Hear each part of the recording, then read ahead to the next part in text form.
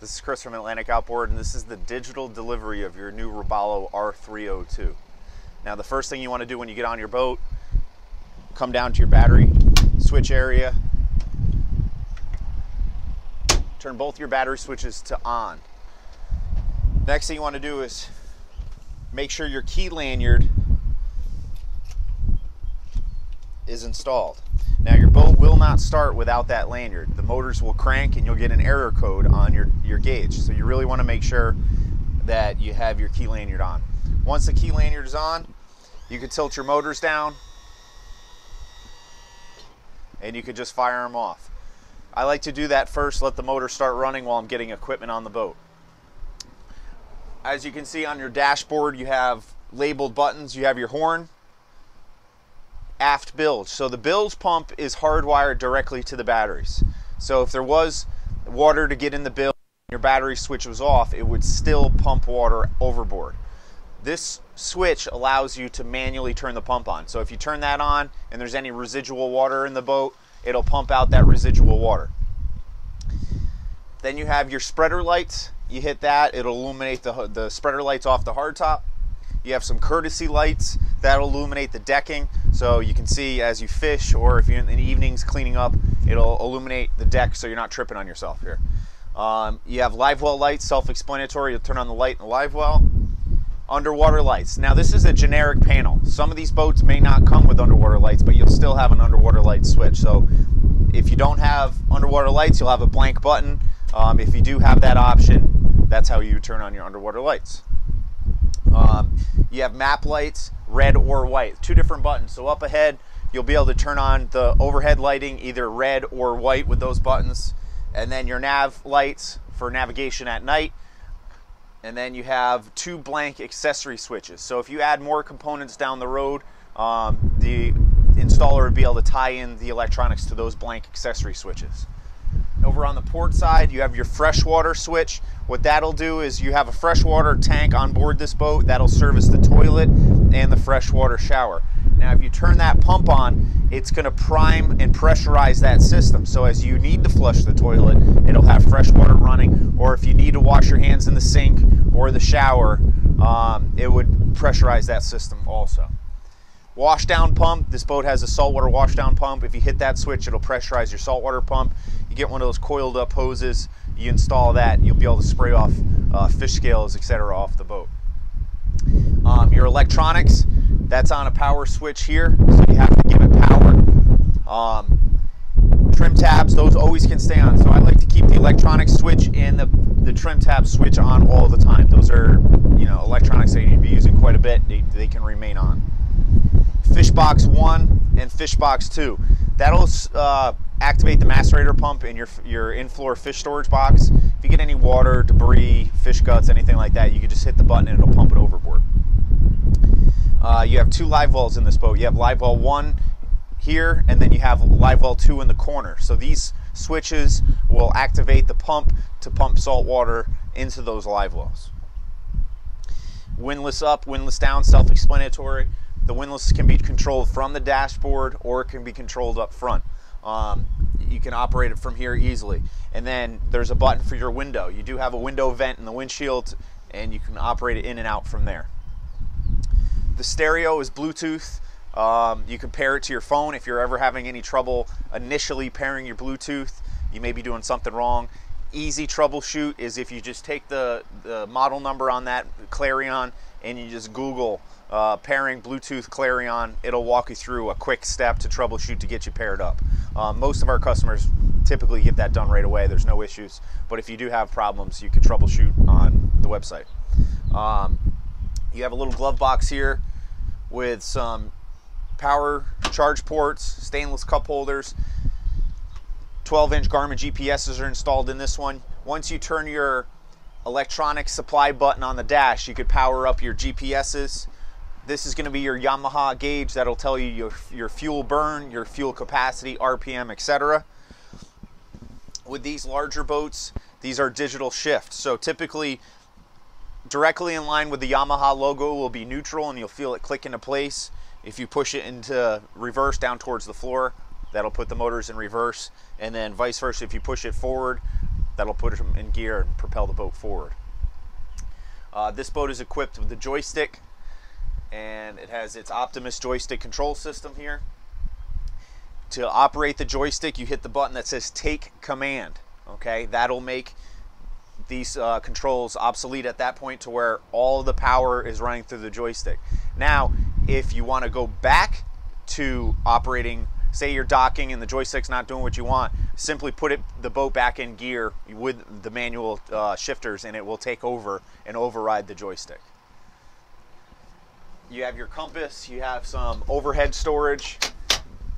This boat is equipped with the VHF up there. It has its own button. And that's basically it for the dash section of your brand new 302 Robalo. In the transom of this boat, you're going to have a battery bank storage box here in the floor. This is all guttered and sealed, so it will remain dry. This boat, the R302, has 2 sets of batteries, a total of 4 batteries.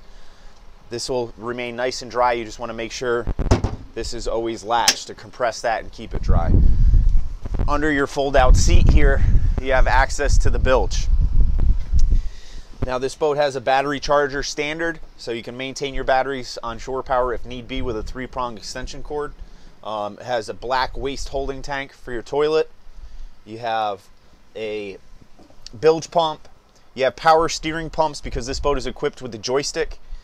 You have a saltwater washdown pump, a freshwater washdown pump. You also have a bronze sea strainer to strain any seaweed out of your seawater. You also have your Yamaha fuel filters accessible. Everything in this boat is very accessible. Now, as a boat owner, it's very important to understand where your through hull ball valves are. Now, most boats are going to have a live well system, so in turn they will have a through hull valve. Now, it's important to understand where those valves are on your boat in case of an emergency situation. Now, if you take a look down in the bilge here, you'll see we have a few valves. There's one here in the back, there's one here midship, and then there's another green handle. In an emergency situation, all you would want to do is close those valves, and that would isolate any water coming in to service those pumps. At that point, your bilge pump would be able to catch up, and then you would determine where there's an error and you'd be able to fix it. First step is close and isolate those ball valves. Now, on the transom of your 302, there's a lot of components that you need to understand what they are. Right here, you have your freshwater shower. This will telescope out and you'll be able to rinse off. You do need to make sure that that freshwater switch is on your dash to pressurize that pump. Right here is where you fill the freshwater tank. You simply unscrew that, put your garden hose in there, and just let it run till it overflows. Over here is your saltwater washdown. Now, you would just get one of those coiled up hoses, thread it on there, flip the switch on the dashboard, and you'll be able to spray any fish blood or scales off the boat. And then this bezel here is your waste pump out. Most marinas will have that service, or at your fuel dock, you simply pull up, they unscrew it, they shove a suction cup on top of it, and it would suck the waste out of the holding tank. And then this is the cap for your 3-prong extension cord plug-in for your battery charger. Again, you simply just take a normal extension cord, plug it in there, and it would maintain the batteries. Typically, that's a little overkill, but if you had a low battery, you needed to maintain these batteries for a long period of time, that would be an excellent way to do so. In the head compartment of your R302, you have a freshwater sink. Again, to use that sink, you need to have the switch on the dash for freshwater pressure. You also have a little bit of storage down beneath, and then you have your head. Now, to use the head, you can simply flip the switch. It's just like flushing a toilet at home. You can either add water to it or just a normal flush. That's as simple as flipping a switch. Now, this boat is equipped with overboard discharge. Now, you would need to open the valve for the overboard discharge, which would be labeled in your bilge, and then you would have to come in here and turn that key. Now, you do need to be 8 miles off of shore in order to do that legally. So 8 miles off, you just open your valve, turn the key, and you'll be able to discharge any of that contents of the waste holding tank overboard. In the bow area of your Robalo 302, behind this latch you have some garbage storage, stainless cup holders.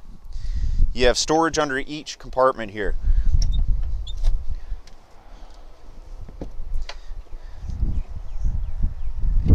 have the controls for your windlass. Again, you can control this windlass at the helm or up front.